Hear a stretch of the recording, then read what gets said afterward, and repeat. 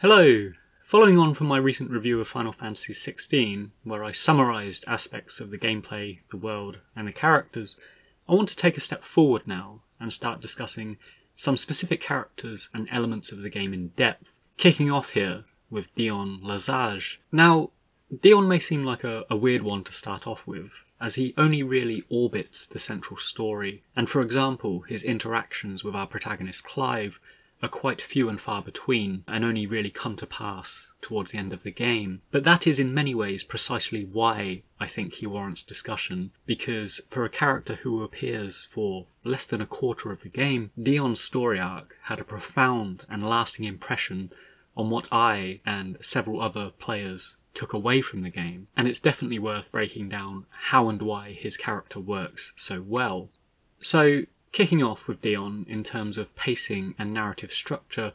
I really liked how we periodically broke away from the central story and Clive's journey to delve into two other important tangents.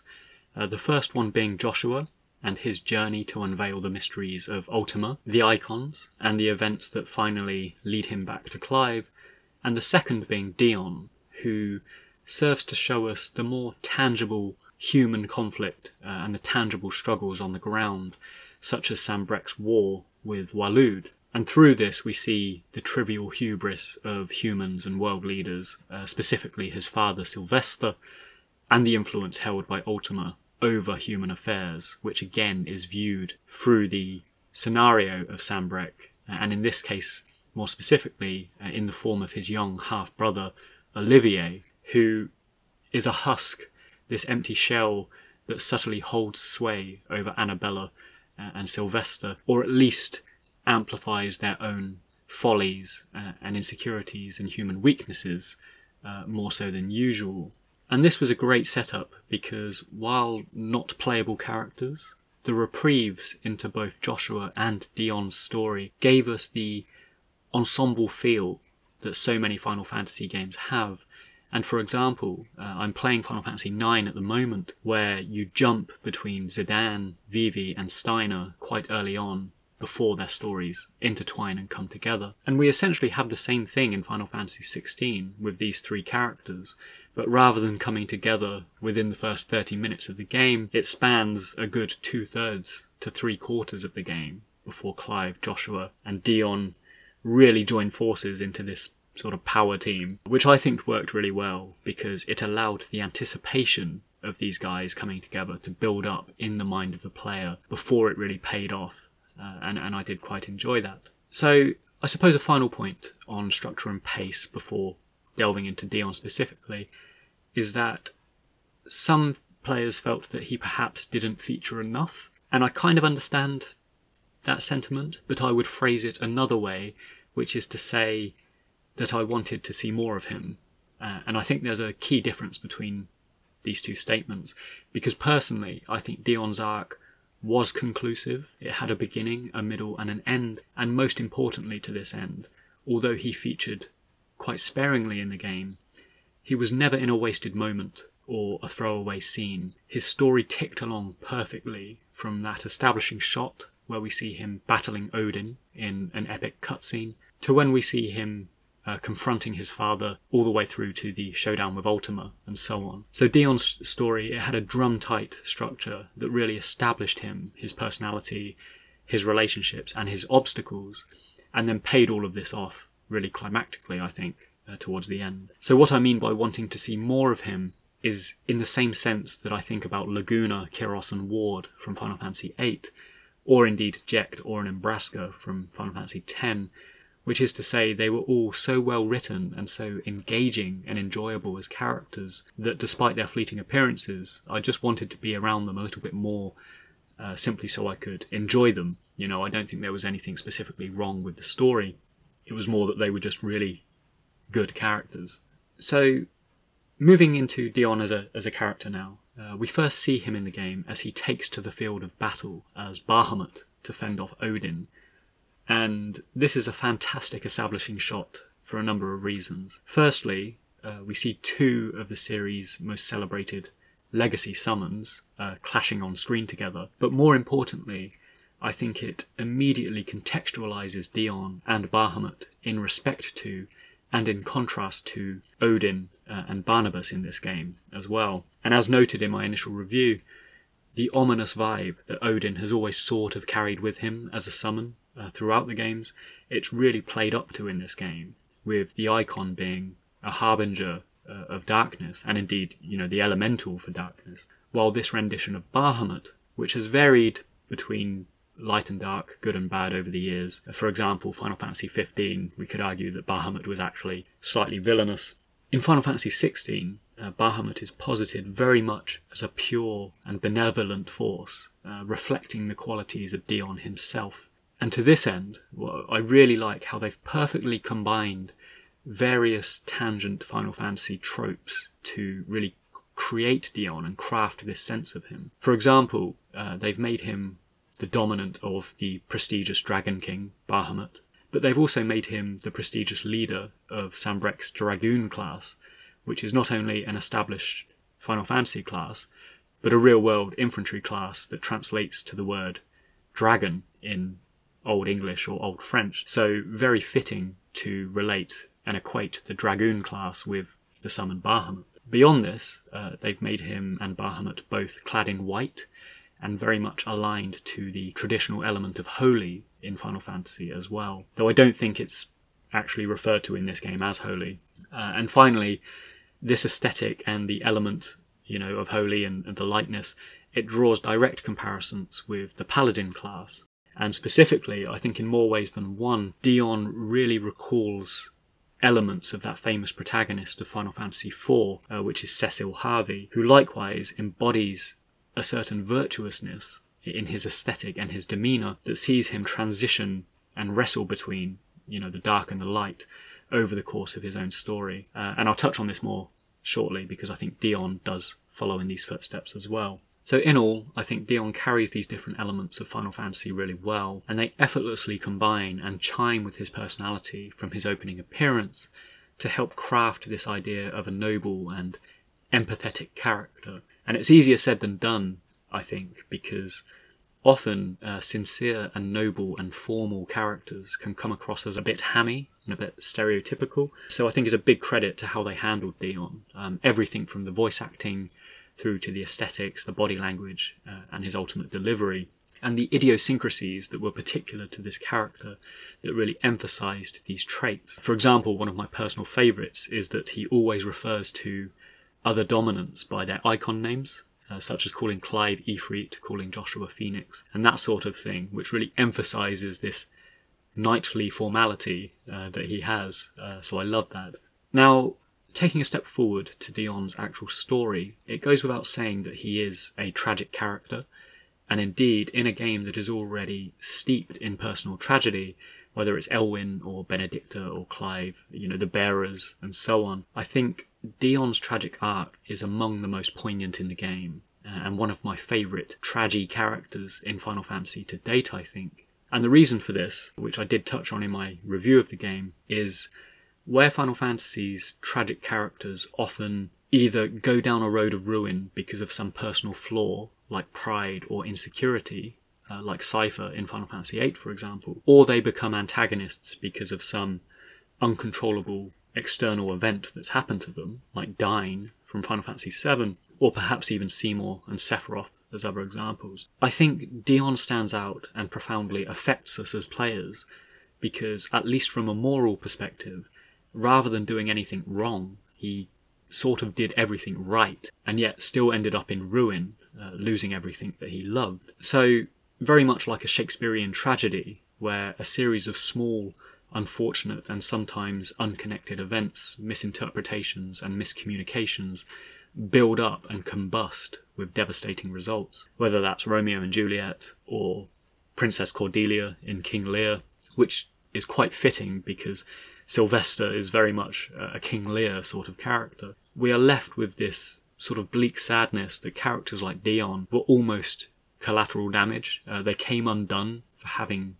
had the best intentions and the best moral compass of all of those around them. Now, to this end, I think they built the scenes between Dion, Annabella and his father really well. And actually, despite being in some of the coolest action sequences in the game, as Bahamut, I think the scenarios in the throne room, where Dion is frequently trying to talk his father around and make him see sense about the overkill of unleashing Bahamut against his unwitting enemies, these were really strong scenes, I think, and they immediately contrasted and emphasised the attributes and differences between Sylvestre's stubbornness and lust for power, which clashed with Dion's chivalry and sense of rightness, which in turn prompts the latter's inner conflict, where he is forced to choose between morality and the rule of law, the word of the instructions of his father. And everything from the dialogue itself to the progressive capitulation of Dion, where his father is literally forcing him down onto one knee in deference. I think it really established the relationship and the rising conflict and the raising stakes in that relationship quite well. And I suppose as an aside, when it comes to Dion's father, there has been ongoing questions and speculation around whether he's always been a bit of a tyrant or to what extent he's been influenced to become this way. And for my part, I think it's a scenario that's not too dissimilar from Lord of the Rings, where we have the bewitched King Theoden of Rohan, who's been corrupted by the infiltrator of Wormtongue on behalf of Saruman, because the game quite clearly states that he's not directly under Ultima's influence, nor does it state that he has always coveted power or been tyrannical, because Dion actually says in the game that his father has changed. So I suppose the real question is, where does Ultima end and Annabella begin? Because where Annabella covets power and legacy in a very elitist, pure-blooded way, Ultima is of course the overarching villain that inhibits the empty shell of Olivier, and so has access to both Sylvestre and Annabella for his own ends. So personally, I would suspect that, like all corruptors, or all corrupted, Ultima is taking advantage of human weaknesses that already exist. So for example, we know that Sylvestre fears for his people and his empire because of the spreading blight, and having been corrupted, he seeks to expand into other territories, which is a combination, I think, of Ultima and Annabella's influence. But segue aside, let's get back to Dion, and this impossible situation that he finds himself in, which is heightened by Sylvestre abdicating the throne in favour of Olivier, is the impetus for Dion's tragedy, and in his pivotal but fatal chivalric act, he chooses to spare the lives of hundreds, if not thousands, of enemy soldiers on the field of battle, and attempts to salvage Sanbreque by murdering his brother Olivier, which he fails to do and inadvertently kills his father instead. So once more, a very Shakespearean